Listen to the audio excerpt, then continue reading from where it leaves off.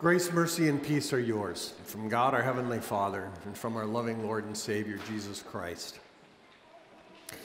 When a rational person, without much of an agenda, looks around this world, what is it that they can deduce about God? Well, they can see that there's a universe that has order in it. They can see that there is an earth that has conscious, sentient creatures on it. And so they would have to come to the conclusion, oh, there must be somebody behind all of this.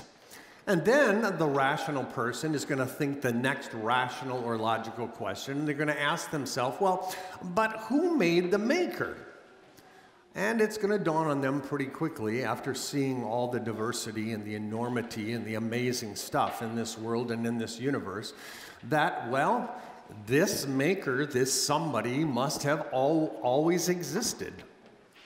And if this rational person is so inclined to continue their thinking, they're going to say, well, this God, he made a universe with edges that we can't see, and oceans that we have never reached the bottom of.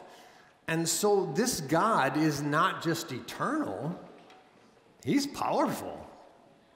And then they're going to go to the next conclusion, and they're going to look around, and they're going to see that there is this global ecosystem so complex that controls everything on this planet.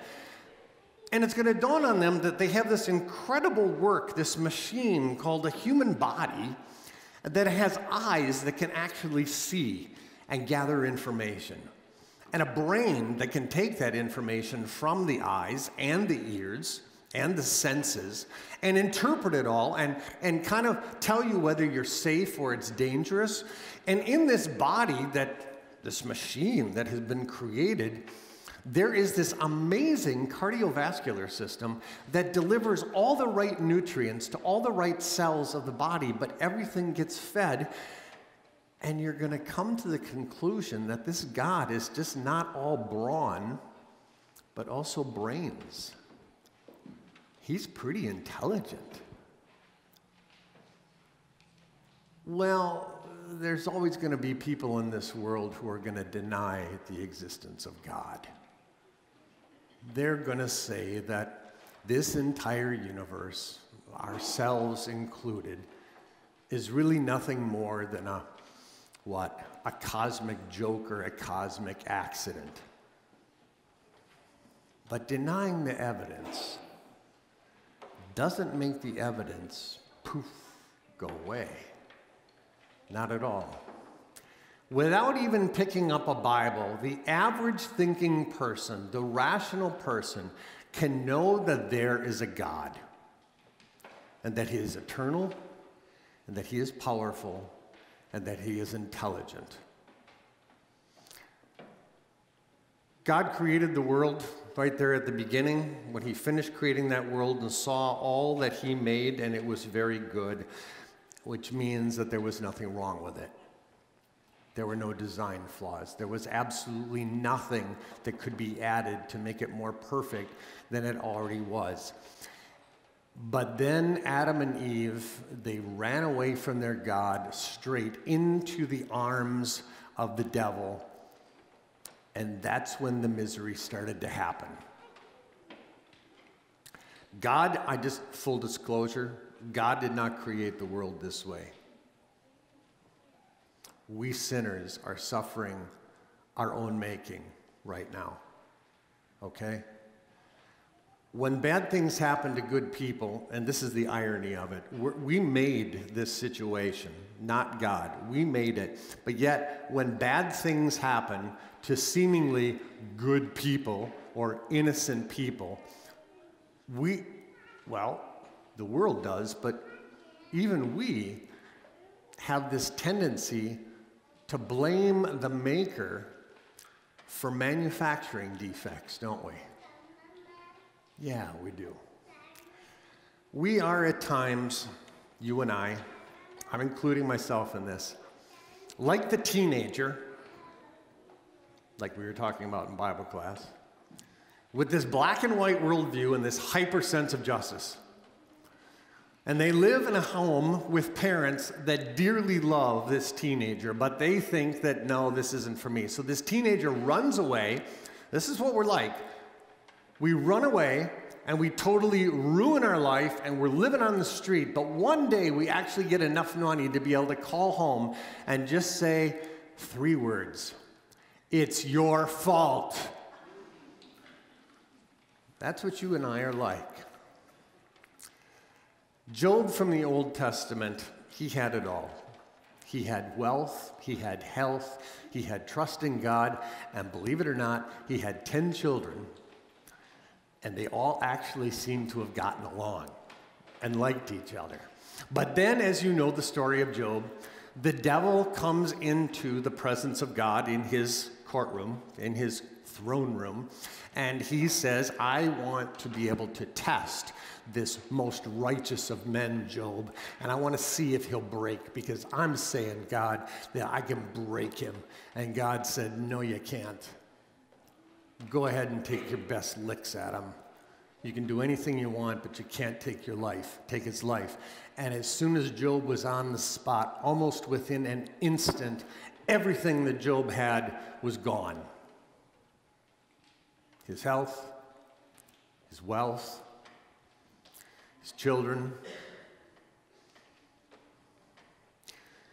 He started out in a great, pious, Christian, responsive way. He said, naked I came from my mother's womb, and naked I will depart. The Lord gave, and the Lord has taken away. May the name of the Lord be praised. But then the passage of time and the pain of the disease, well, it ground away at his faith. He knew that God was there, and he knew that God was eternal, and that he was powerful, and that he was intelligent. He knew all that stuff about God, just like you and me, and yet he still raised his fist to the sky, and he demanded of God, why? Why me? What have I done to deserve this? Job in our Old Testament lesson shows us that even we Christians can have, well, Job-like symptoms. Your child is in the hospital. Your child is in the casket. Your loved one is dying young. And we cry out, why? You begin thinking to yourself, Lord, you tell me that you are infinitely powerful, and you tell me that you have forgiven me, and you tell me that you love me. If all these things are true, why? Why me and not someone out there? Why my child and not me? Why is all of this happening? And then we quickly conclude that there's something wrong with God. That he didn't really mean what he said about loving us and keeping us as the apple of his eye and shadowing us under the shadow of, protecting us under the shadow of his wings. And then we get angry. And then we decide we're going to distance ourselves until he shapes up. Or we swing the other direction and we conclude, there's something wrong with me. I'm not Christian enough, and so God's got it out for me. He's trying to teach me something here. But neither of those conclusions are true. As certainly as our Epiphany Lord came here into this world to reveal the truth to us about who his Father is and what he's really like, so too, in the same way, the Holy Spirit came to the Apostle Paul to clarify this little matter about why bad things happen to good people. Enter Romans chapter 8, verse 28. And we know that in all things, God works for the good of those who love him, who have been called according to his purpose.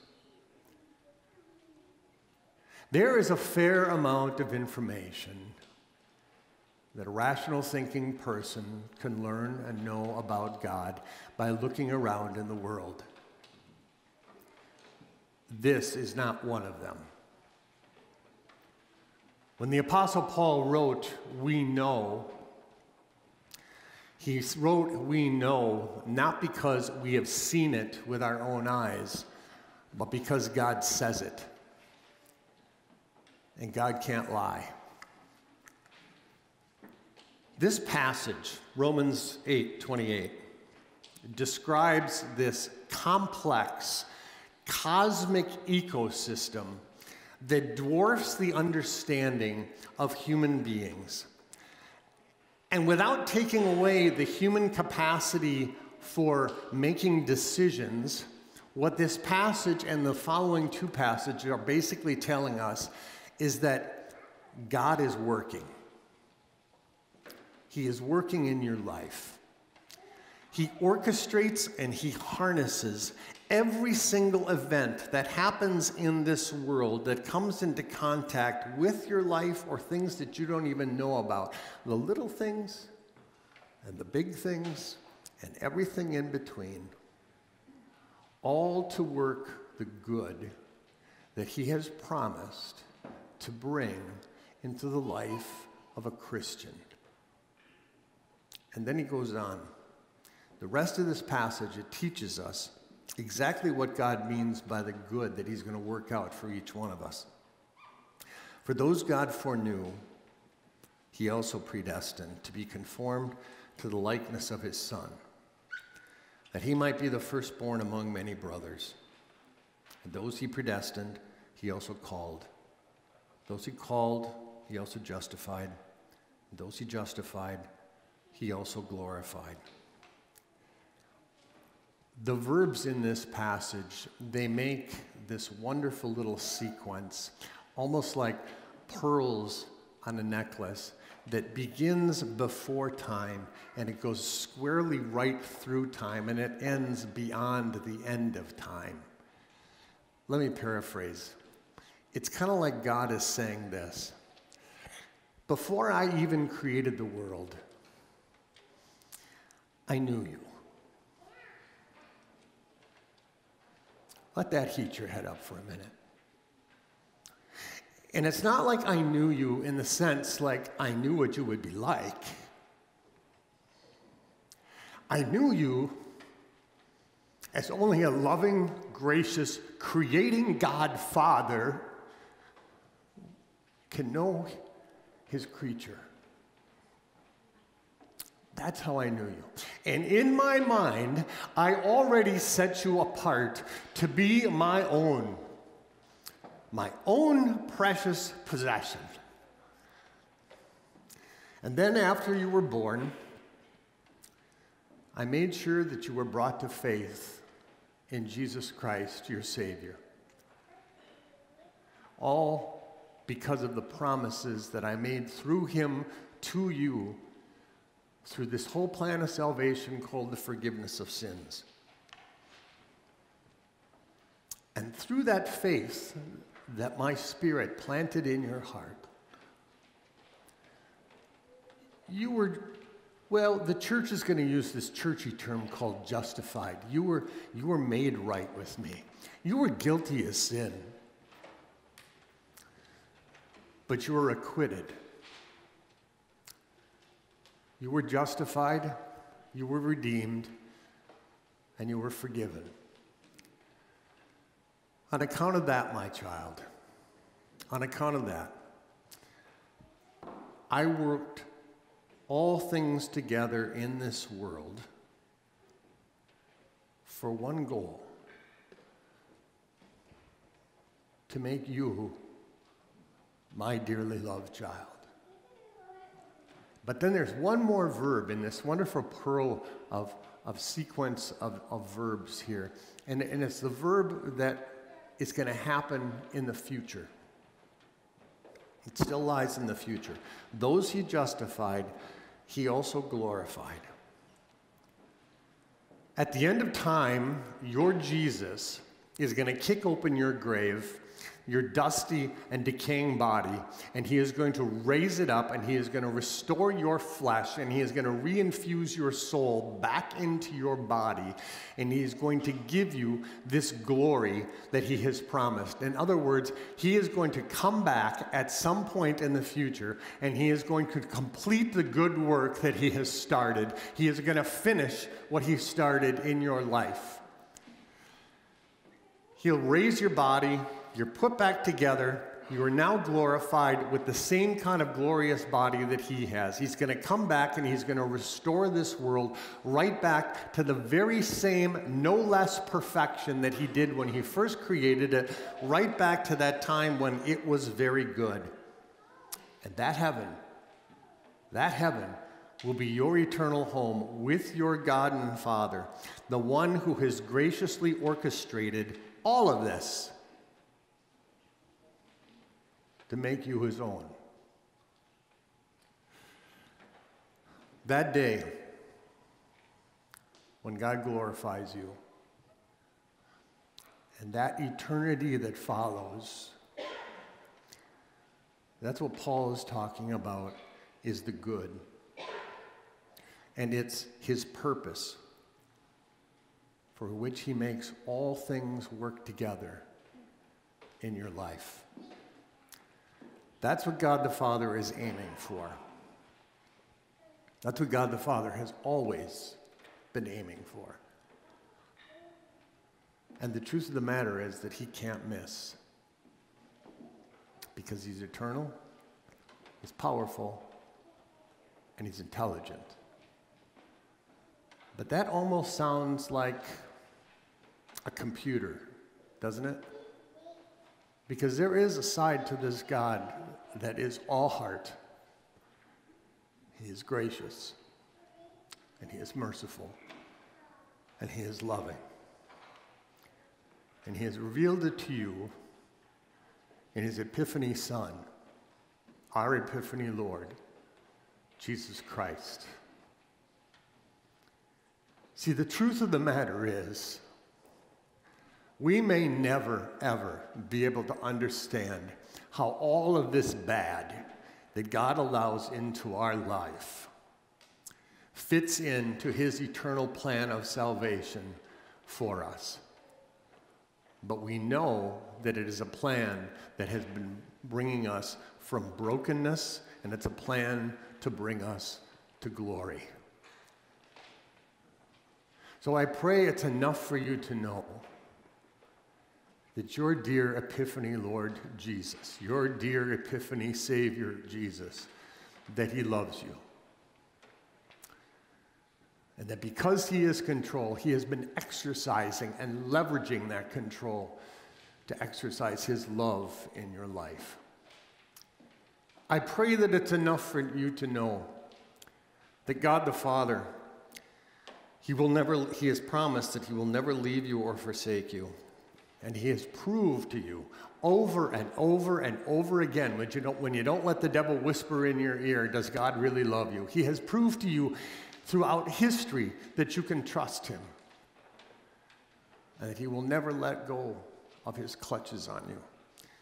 He's working, he has been working, he will continue to work to finish what he has started. I pray that it is enough for you to know that your God, Father, Son, and Holy Spirit, is working in your life 24/7. God is working for your good. And we know this, not because we have seen it, but because God says so. And God doesn't lie. Let that be your assurance in the days and weeks and months that lie ahead. Your epiphany, Lord, has moved heaven and earth to make you a citizen of heaven. Don't despise that. Cling to that. Amen. Please rise. The peace of God, which surpasses all understanding, it will guard and it will keep your hearts and minds through faith in Christ Jesus. Amen.